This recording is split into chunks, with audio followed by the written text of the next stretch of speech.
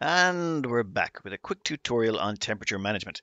I don't refer to it as just cooling because it's a far larger topic than that, but we don't have a lot of time, so let's compress through this as quickly as possible.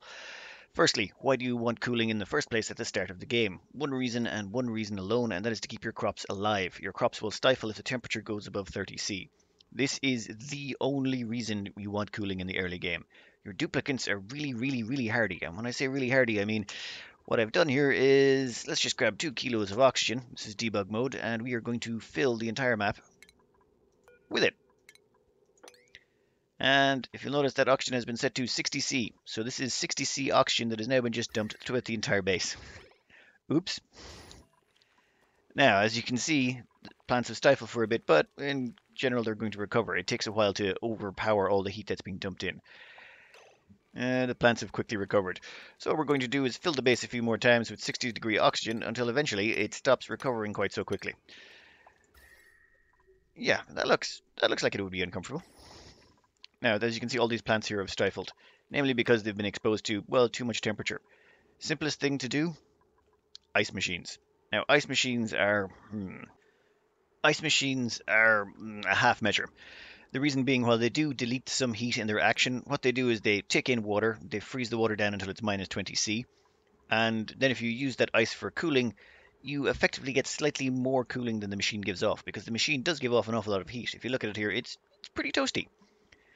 So what you can do is you can just keep running these constantly, churning out ice, dumping the ice into your water supply, and then feeding them back into the machines. And if you really want to invest that much time and energy, you'll get the cooling of about, I don't even believe it has the cooling of a wheeze wort. It's not really that good.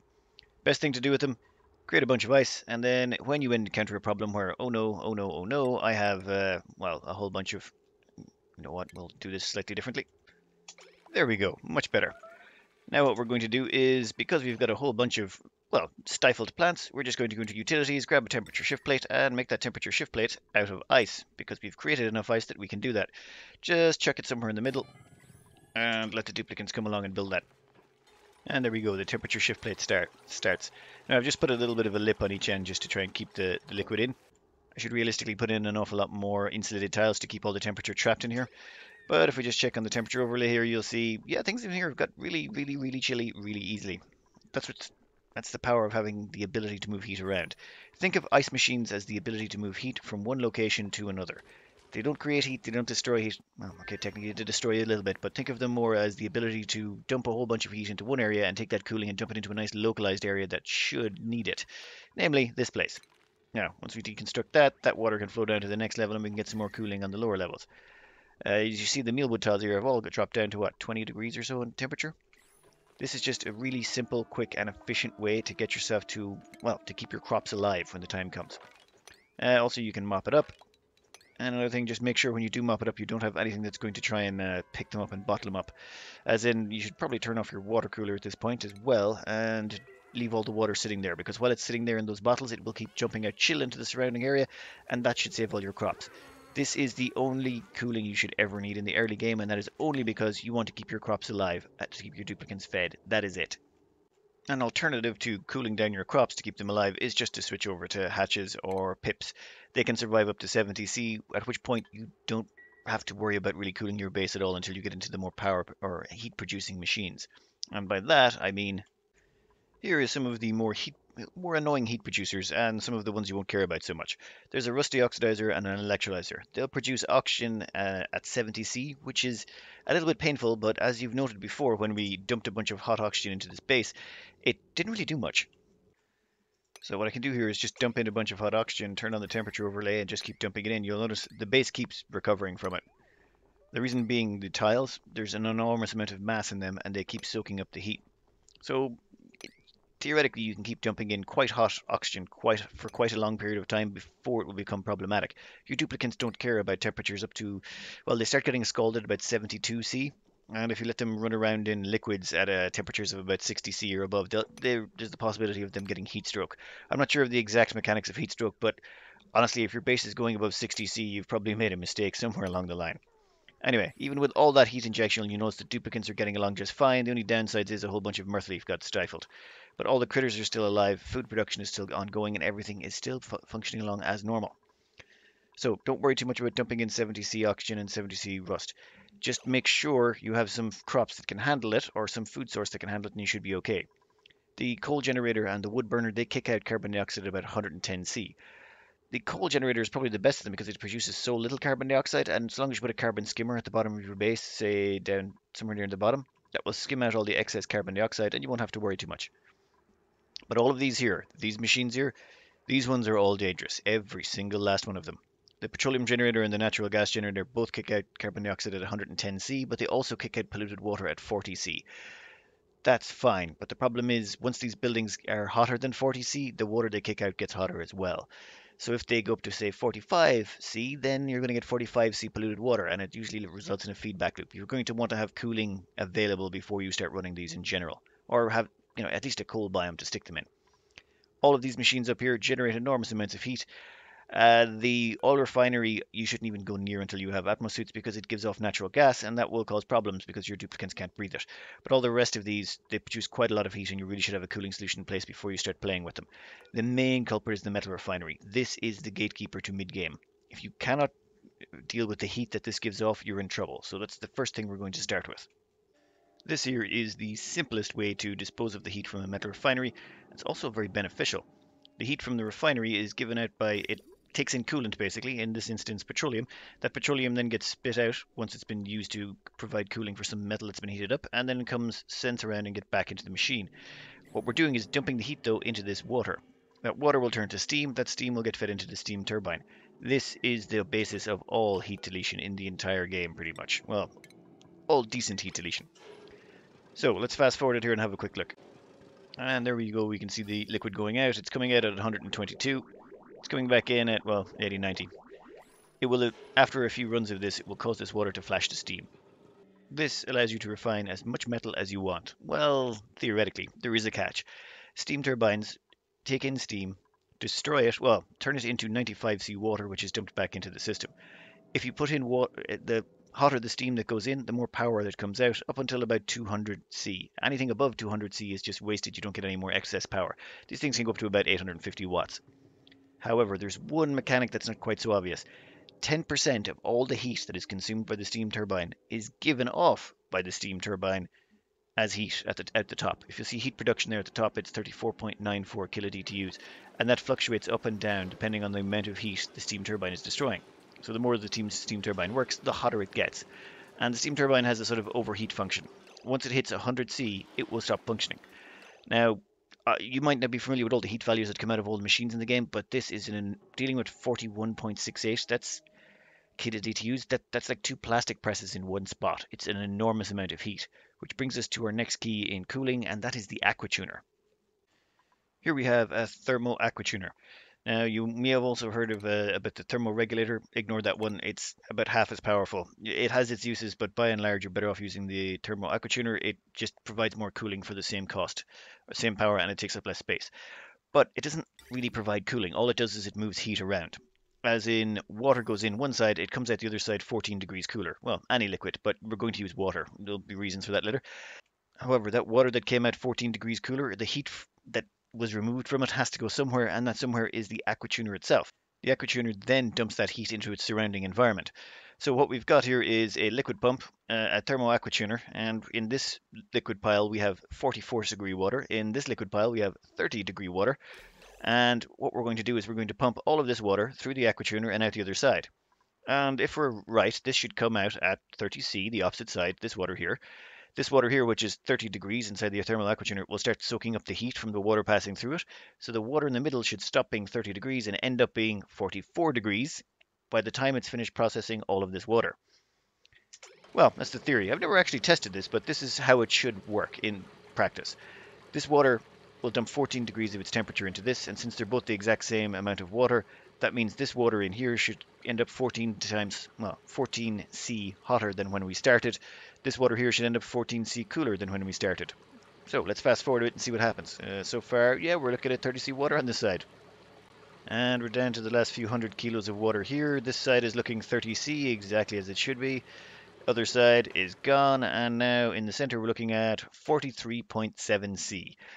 Okay, so a little bit of heat vanished there. This should be 44, but I think that might be because I put the aquatuner in at the end. I should have preheated the aquatuner to 30C. Okay, my bad.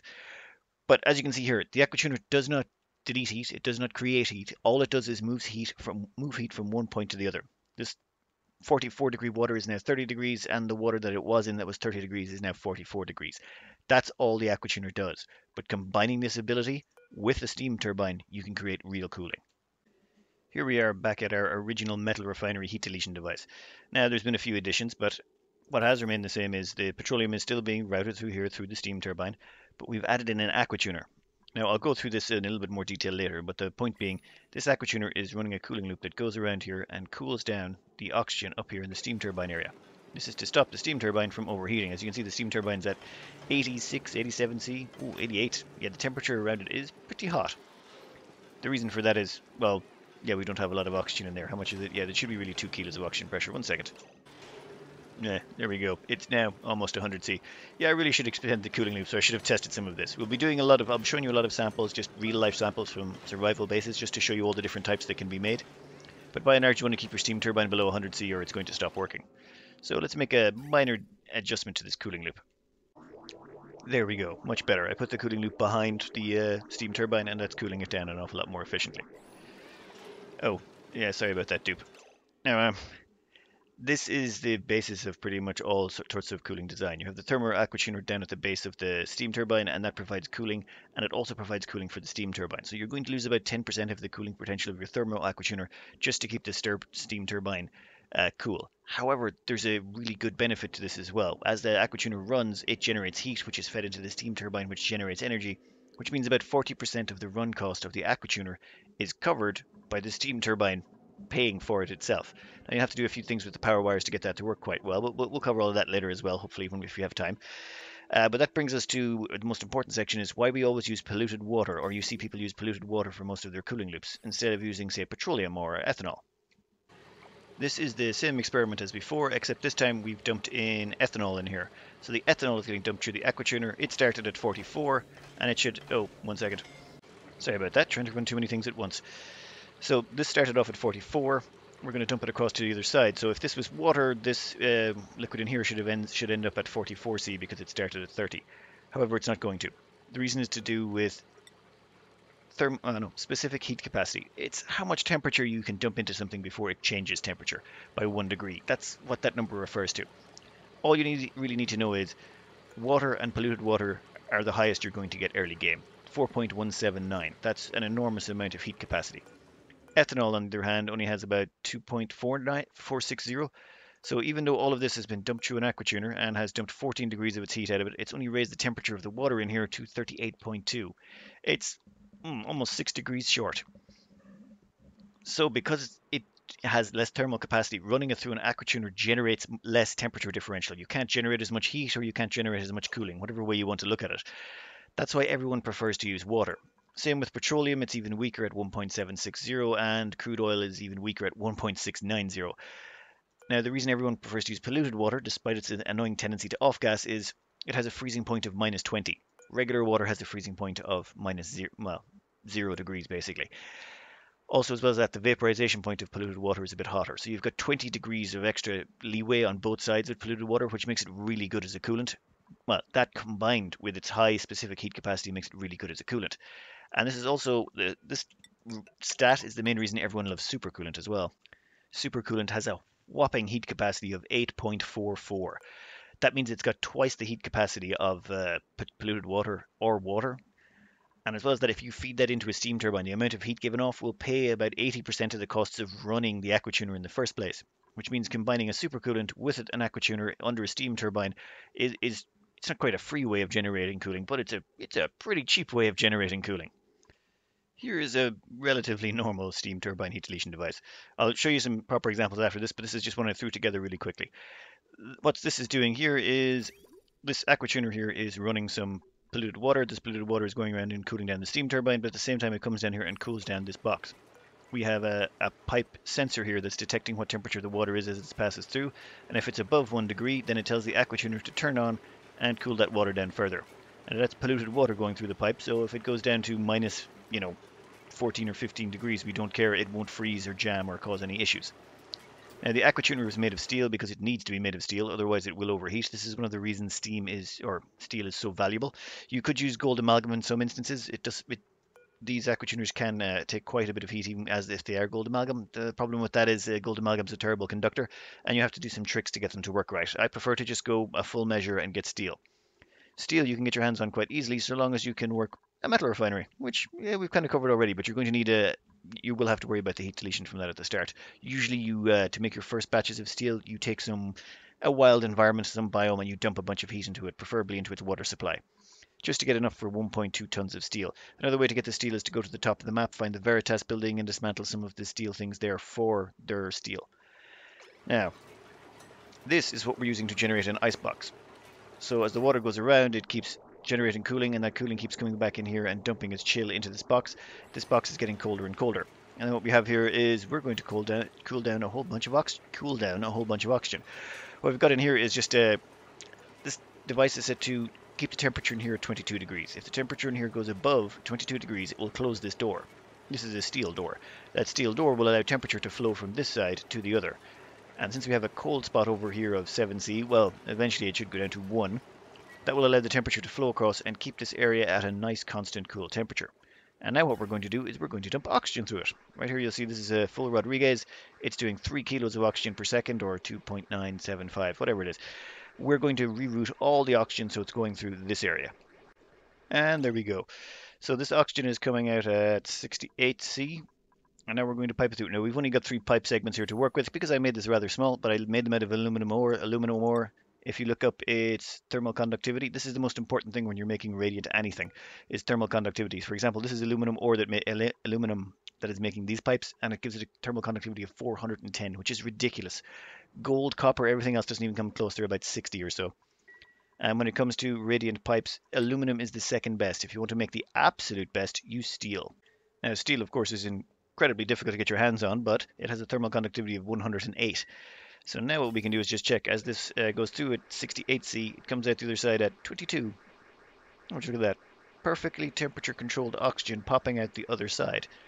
No problems at all. And the way we're able to do this is with this door. This is what we call a thermal injector. A thermal injector is a steel door. It's always going to be a steel door because steel is the best and it has the highest range of temperatures it can survive in. Every time you just hook it up to a temperature sensor. Every time that door engages, it sucks heat across the divide. And then what you want to do is create either an ice box or a hot box, depending on what you're trying to do with temperature. This just allows you to dump temperature across. This is probably the most important concept to grasp when dealing with temperature or trying to regulate temperature specifically. If you want to do a sleet wheat farm, something like this, also very handy. The ability to control precisely how hot or cold something is, well, to quite a good degree of accuracy. The flexibility this gives you is you can crank up the temperature if you want and set it to 30C, or you can crank it down even further to make it 10C. You can change the temperature to whatever you like. This is only 3 kilos of oxygen, and an aquatuner can eat that much heat for breakfast. Not a bother. So 3 kilos of oxygen versus one of these, and it would really demolish it. Now, a quick thing on efficiency for these things, because there is quite a way to save yourself a little bit of power. Normally what you do is you hook it into your main power grid, and then what I like to do is I like to hook all of it into one single contiguous conductive wire. Energy draw on that is about 1.32 kilowatts. Then all you do is you hook up a power shutoff and a battery. The battery is set here to activate this power shutoff between 30 and 40%. What that does at that point is it connects you onto this main grid up here and draws power until the battery is at 40%. However, once the battery hits 40%, it disconnects you from the grid, and that way the steam turbine's power, any power it generates, either gets stored in the battery for use by the aquatuner, or if we're connected up to the main grid, it can also get dumped on there. This just allows you to recycle the power. There's other ways, but this is just a very simple way of doing it. Do not hook up the shutoff to your power transformers. Every time you use you shut off a power transformer with automation, all the charge in it is lost, and if you're doing it frequently, like these type of designs usually are, you lose the charge multiple times a cycle, and that will cause you issues. Now, let's have a look at some real-world examples. Don't panic too much. This is fairly straightforward. It's just a case of explaining what's going on. It covers all the mechanics we've used so far. Nothing new here. First off, you've got your metal refineries here. They go up and they go through here. They dump their heat into this thin band of liquid. Now, I didn't really cover this very well earlier, but you want to put a awful lot of water in here. And you'll notice here that each tile is about over 100 kilos of steam. The reason for that is as the liquid passes through, it has a lot of mass to dump its heat into, and it just ensures that you don't get any overheats on your petroleum going through. Normally I use petroleum in these things. You could get away with crude oil, but that's cutting it a little bit fine, and it's just petroleum safer. Use it if you can. So that's the exact same mechanic we've covered already. Right over here we have the aquatuner, and the aquatuner is only doing something slightly different. What we're using here is a very optimized cooling solution. Now all you need to worry about is this little bit here, this little water going round and round in circles. What's happening is here I've made an ice box, and this ice box is set up with the temperature sensor set to -1.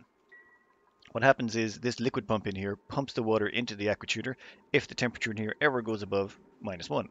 That goes to the aquatuner, gets spit back into the tank and dumped out that liquid vent, and just round and round it goes. And this is the ice box. This is the ice box cooling. The only difference is it doesn't have the steam turbine mounted on top like you normally see. It's just slightly off to the side. There's plenty of variants like this. Then what happens is there's just a cooling loop coming through here. It's passing through the edges of this ice box, which is all surrounded in gold metallic tiles for that good thermal conductivity. And then that just rotates all the way around this room and dumps chill into it to keep all these steam turbines nice and cool. Now you'll notice I didn't use radiant piping the whole way along. The reason for that is I think when I installed this first, I didn't really have enough gold to pay for all the radiant piping, and I never bothered fixing it in the end because I didn't need that much cooling.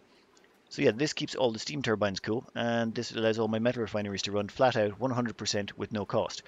And when I say no cost, I mean when you refine metal with these and you dump it in here, the heat generated generates power. That power gets stored up in the battery boxes, though, yeah, these things are all going to be out of date in the current patch, so ignore the battery boxes. But as long as you have enough batteries to store the power, usually when you're doing steel and iron, the metal refineries produce enough heat that when it goes through the steam turbine and generates power, it actually pays for the cost of running the metal refineries themselves. So the only power cost you're paying are when you refine gold, copper, aluminum. That's pretty much it. And copper is not too bad. It pays for quite a chunk of itself as well. Gold is probably the worst. Now then we have a third loop right over here.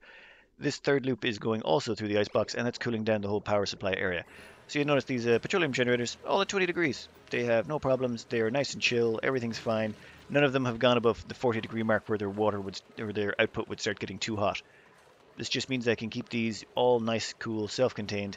And as well as that, if we check the power overlay, you should see the whole thing is plugged into a main power spine. So the whole thing, not a bother on it. Works just fine. Power supply is right beside the cooling and everything. So this one aquatuner is providing cooling for all of these metal refineries, all of these steam turbines, all of this power supply, and we have another cooling loop going through here through the center of this that provides cooling so that the plastic presses, the kilns, and the rock crushers don't overheat either, while simultaneously providing a little bit of a decor buff. This is just one aquatuner. That's how much cooling they produce. They're absolutely brilliant. So just combine an aquatuner with a steam turbine, you'll be sorted. Now, a couple more examples. Now, this is another example of cooling. Well, okay, you're going to say it's not an example of cooling, but I beg to differ. It's the exact same mechanics in play as before. We're using a thermal injector here. We're just using it in reverse to dump heat from magma into petroleum, or well, into crude oil so that we can turn it into petroleum. So what's happening here is this door is just detecting when the temperature here goes below 403. When it does, it closes this door, and then the temperature from this magma gets injected in. See? There it is, it's dumping temperature across. This mechanic, same everywhere. It's the exact same mechanic, it's just reversed. So that's why I'm saying that the thermal injectors are a very important mechanic. You can use them both directions. You can use them to transfer cold across or heat, whichever you're looking for. I mean, heat, it's just energy or lack of energy that you're transferring. Anyway, next up. Great, both of my steam vents are dormant on this map, so yeah, let's just have a quick go over here. This is steam turbine, aquatuner, same thing exactly again, and a tiny icebox.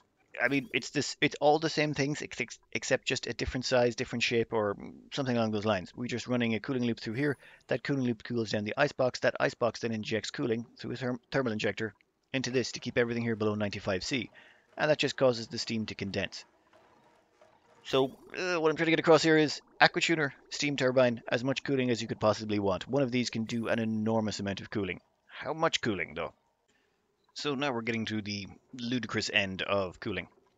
In this we have a supercoolant powered aquatuner, as in there's supercoolant going through it, and there even have a pool of liquid supercoolant down here storing up some chill. It's down as low as minus 221. This is providing chilling to this box. This box is providing chilling to a floor. We'll cover that in a moment. However, one interesting variant on this is by chilling this box and leaving some diamond tiles here, this allows us to inject cooling in here. So if you'll notice, there's no active cooling source for the steam turbine. The cooling is all coming through this diamond window temperature shift plate, getting injected into the room. This is only really possible though because this is quite chilly. It's minus 55°C, and there's a fair bit of oxygen pressure in there at 20 kilos. But what is this actually cooling? This rotates up here, goes up to the top of the map, and it rotates all the way across the top here. And as you'll see, there's meteors inbound, and as the meteors are coming down, they're giving off carbon dioxide. That carbon dioxide is passing the liquid supercoolant in the pipes, and that liquid supercoolant is causing the carbon dioxide to, well, turn to liquid, or in some cases just turn straight into solid chunks. That's how much cooling is possible with one aquatuner. It's chilling down all of this to produce an enormous amount of carbon dioxide, which can be later harvested for feeding slicksters or whatever you want to do. I think how much does this generate? I think it's a couple of kilos of carbon dioxide a second on average. That's the kind of ridiculous stuff you can get up to with aquatuners, one steam turbine, and some supercoolant. Yeah, there's another one over this side as well. However, that's not the only way to do cooling. There are other options when it comes to cooling things down. Instead of just throwing brute force and power at it, there are a few slightly more exotic ideas you can go with. Now, this is the same good old cooling loop going on with the refineries. They're dumping their heat out, but you'll notice they're dumping their heat out directly into the room instead of into a specific compartment. The reason for that is this is a hot industrial brick. It's more of a case of instead of cooling anything down, you let it all overheat. The metal refineries are made of ceramic, so they overheat at 275. Everything else is made of steel, so it overheats at 275.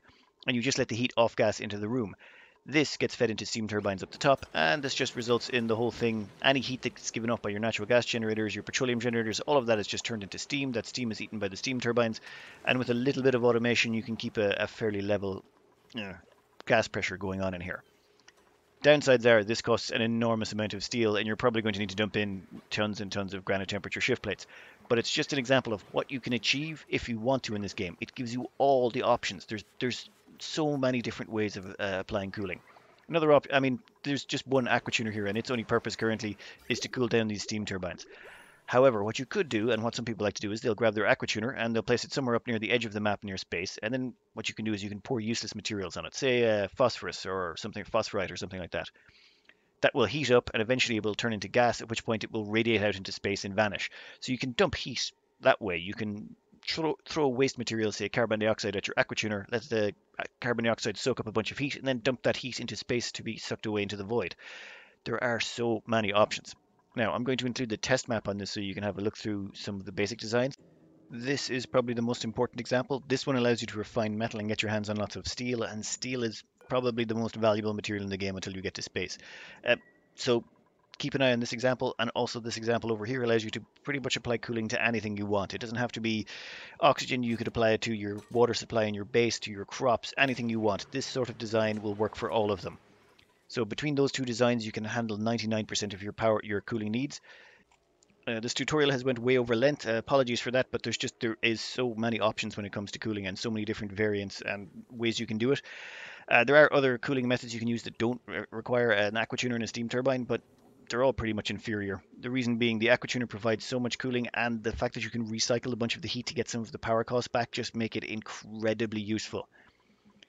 Learn to use them, learn to love them, and just make sure you get your hands on enough steel. Once you have, you can freeze the map if you want. Anyway, I hope this was at least mildly informative for you. Save game is attached, and good luck.